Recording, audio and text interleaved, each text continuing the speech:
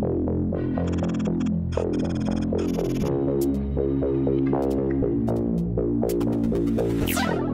everyone, welcome to another episode of Bug Bounty Redacted. Today I'm going to be going through second-order subdomain takeovers and a logic bug leading to denial of service. So what are second-order subdomain takeovers?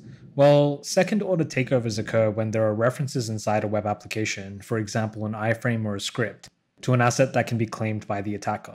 So for example, let's say that there is a URL which is like user-controlled-name.example.com, and it's embedded as an iframe in a web application. Let's say that this person who's registered this account has decided to delete their account and no longer have an account on this service.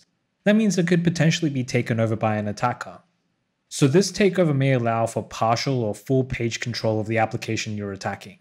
And these takeovers are usually discovered by crawling and evaluating all of the outgoing embedded resources such as scripts, iframes, and forms. So essentially, when you want to find a second-order subdomain takeover, you need to be looking for embedded resources.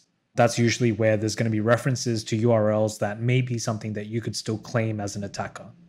What does a report look like? Well, in this report, I started it off by saying, look, it's possible to take over all the event pages, and this could lead to phishing of users through this takeover. I was able to find a number of pages on this domain, and it seemed to be old event sign-up pages. Turns out that these event pages once used the service wufoo.com to manage signups and other event logistics. But since these are so old, I found that they no longer use Wufoo. Well, Wufoo no longer has an account for this company, and it's possible to take over that Wufoo subdomain in general. Wufoo is like a forms service, just to fill everyone in. And you can sign up on Wufoo under whatever name you'd like, and that becomes your subdomain that's then embedded into other pages. So I gave them an example of a page that was embedding a Wufoo form inside. And I said the form is embedded through the following iframe, where you can see there's a reference to subdomain.wufoo.com/embed/the key, and the same for the form. And we can see that it's an embedded form from this specific endpoint. And even though the embed IDs looked unique, they're actually not. They're something that you can specify yourself. So what I did was I created an account on wufoo.com using the subdomain that was referenced inside the HTML, and I was able to create that successfully. Once I had done that, I was able to then take over the forms on the page and then take over these pages entirely because it was now referencing an iframe and a form that pointed to my Wufoo account. The form displayed my POC, which was just a field for a username and some text stating that it's for HackerOne's Bug Bounty and a captcha field. We can see that, what I said was we can see that this form has been taken over by simply visiting these links. And once you visited these links, you would see immediately the contents that were attacker controlled, i.e. controlled by myself. So this worked on a number of different pages for this target, and I was able to show the impact by showing all the different pages that I was able to take over through this second-order subdomain takeover. Some of the risks that I mentioned was essentially the ability to add arbitrary JavaScript to the forms that run under the scope of the Wufoo domain. However, a big risk is probably a form that phishes usernames and passwords, because it's under the origin of this domain, which belonged to this organization. You could also have defaced a bunch of these websites and a bunch of these pages just by putting in a malicious form that defaced the page. Sometimes the impact can be increased because some of these forms autofill, and you could make it such that it autofills the username, but it still asks them for their password, making it even more believable for phishing. I suggested that I could delete my Wufoo account, or they could get rid of all the references to these forms and iframes in general. The next bug I want to go through is VK account DoS through a logic issue in the OAuth flow.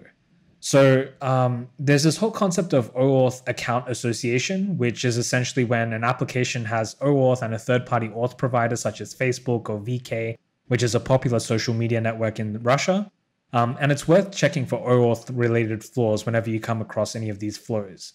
One of the logic flaws is where you can associate your account with an arbitrary social ID. So that means that you can associate your account on the web application with an arbitrary ID on Facebook or VK, for example. And this could potentially prevent legitimate users from accessing their social profiles with the web application and ultimately lead to a DoS scenario. That was really the case for the report that I sent in this scenario. So in this report, I started off by saying that, one must attach their VK account for this application.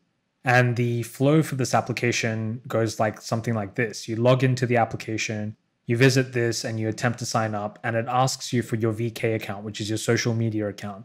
Upon clicking the VK attach button, you're redirected to vk.com for the OAuth procedure. And then after that, once the VK account is attached, a post request is sent to this URL, which then processes this attachment to VK on your account. So essentially, this web app was going through this OAuth flow in order to associate your account with a VK account, which is a social media account.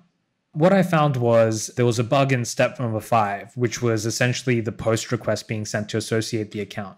What I found is you could essentially associate your account on this web application with an arbitrary VK account. So what you could do is you could essentially associate the account with a VK account that hasn't been attached yet to this application and lock out anyone with that VK account. So you can log into the application, observe the HTTP request and extract the session ID, and then send the following post request. So you can see in this post request, I'm sending it to the endpoint that associates the VK account with my account on this application. And it requires 2 parameters, one which is the session ID and the other which is the VK ID. Once you've replaced the session ID and the VK ID with the victim's VK ID and send the request, your web application account is now associated with someone else's VK account. And that means that for that person's VK account, if they wanted to legitimately use this application, they wouldn't be able to because it's already associated to another account. So essentially, you've DoSed someone to using this web application because they can no longer associate their VK account with this web application. This concludes this episode of Bug Bounty Redacted. I hope that you were able to learn something from this episode, and I look forward to presenting even more episodes to you guys in the future. Thanks a lot for all of your support, and I really appreciate you checking out this channel and my videos.